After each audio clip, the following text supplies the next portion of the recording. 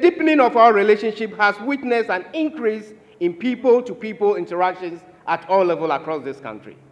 The increased number of US tourists to Ghana and vice versa, as well as the growing student exchange programs and collaborations between Ghanaian and US universities have led to strengthening of institutions as well as cultural links. We cherish these collaborations and also encourage the US citizens to visit Ghana and vice versa. Let me seize this moment to thank the US government and the embassy for the recognition given me and the celebrations of life of compatriot, Private First Class Emmanuel Mensah, who laid down his life for others during the unfortunate New York fire disaster. May his gentle soul continue to rest in perfect peace.